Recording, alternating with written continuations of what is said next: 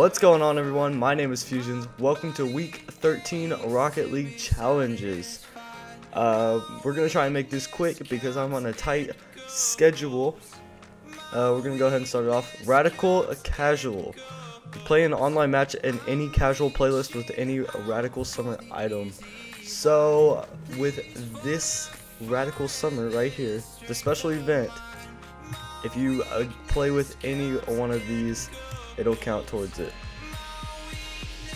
The next challenge is Accidents Happen. Use the oops or whoops quick chat in 7 online matches. So if you use the oops once a game for 7 games, then you will get this challenge.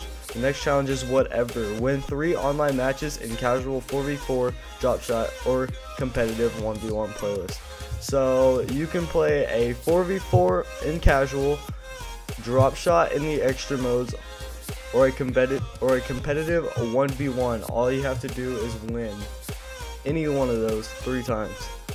The next challenge is do stuff. Get 5 saves, assists, or goals in online matches in any playlist. So you can play any game mode you want, just get 5 saves. And the next challenge is boosted. Win 3 competitive matches with any boost gained in this Rocket Pass. Here is the main boost that you should use. It's the splash beam. You can use any of the splash beams. And the last challenge is show off. Score 1,500 total points in any online match with any decal gained in this Rocket Pass. So the decals from this Rocket Pass are mainliner, percussion, and shield glitch. Thank you guys so much for watching. If you haven't already, make sure you leave a like and you are subscribed for more weekly challenge. Sorry that I had to rush this one. I really have to go. Thank you so much for watching.